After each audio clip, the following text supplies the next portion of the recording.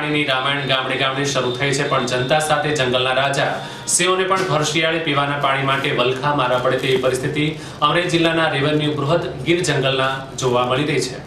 ભર શિયાળામાં પીવાના પાણીની રામાયણ ગામડે ગામડે શરૂ થઈ છે, પણ જનતા સાથે જંગલના રાજા સિંહોને પણ ભર શિયાળે પીવાના પાણી માટે વલખા મારવા પડે તેવી પરિસ્થિતિ અમરેલી જિલ્લાના રેવન્યુના બૃહદગીરના જંગલમાં જોવા મળી રહી છે। ત્યારે સિંહોની સુરક્ષા માટે કામ કરતું વન વિભાગ સિંહો માટે કેટલું સક્ષમ છે તે અંગે સિટી વોચ એ અમરેલીના બૃહદગીરના લીલિયા પંથકના સિંહોની ભર શિયાળે પીવાના પાણીની પડતાલ કરી।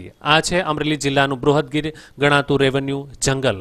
આ બૃહદગીર અમરેલીના ચાંદગઢથી લઈને છેક ભાવનગર જિલ્લાના ગારિયાધારના પાદર સુધીના વિસ્તારમાં 30 થી 35 સિંહોનો વસવાટ છે, પણ ખાટલે મોટી ખોટ એ આ જંગલના ગણાતા રાજા સિંહો પણ પીવા પાણી માટે ઓશિયાળા બની ગયા છે। ઓણસાલ ઓછા વરસાદને કારણે આ બૃહદગીર જંગલના વિસ્તારમાંથી પસાર થતી શેત્રુંજી નદી સૂકી ભટ્ટ થઈ ગઈ હોય, ત્યારે આ શેત્રુંજી નદીમાં કાંઠે જ વિહરતા સાવજોની દશા માઠી બેઠી છે।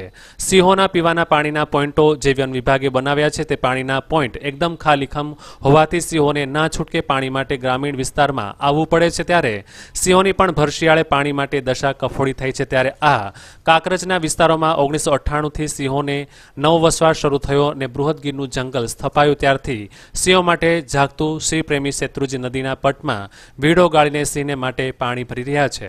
મહેન્દ્રભાઈ કુમાર કાકચ, આ વિસ્તારમાં સિંહો 20 થી 25 સિંહો શેત્રુંજીના પટમાં ફરે છે। પાણીની પૂરેપૂરી તંગી છે અને જંગલ ખાતા તરફથી 4 થી 5 પોઈન્ટો છે, પણ બિલકુલ ખાલી છે, હજી ચાલુ કરેલ નથી। અત્યારે વિકટ પરિસ્થિતિ છે। આ તમે જોઈ રહ્યા છો, એ કુદરતી અમે પાણીના પોઈન્ટો બનાવ્યા છે અને અમે ખુદ ભરીએ છીએ।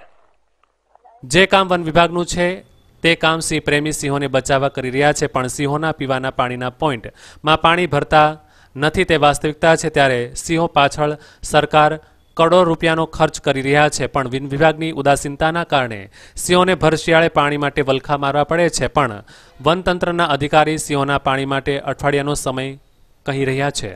જનરલી પાણીની સુવિધાઓ જે છે ઉનાળામાં પૂરી પાડવામાં આવે છે, પરંતુ આ વર્ષે થોડો વરસાદ ઓછો હોવાના કારણે અત્યારે પણ પાણીની થોડી તીવ્ર તંગી જણાવતું હોય એવું ખ્યાલ આવે છે। એટલે અમે અત્યારે શિયાળો હોવા છતાં પણ પાણીના પોઈન્ટ રિપેરિંગ કરવા માટેની સૂચના લગત રેન્જ ફોરેસ્ટ ઓફિસરોને આપી દેવામાં આવેલી છે અને અઠવાડિયાની અંદર આ જે પાણીના પોઈન્ટ રિપેર થઈ જશે એટલે પાણીની સુવિધા ઉપલબ્ધ કરવામાં આવશે।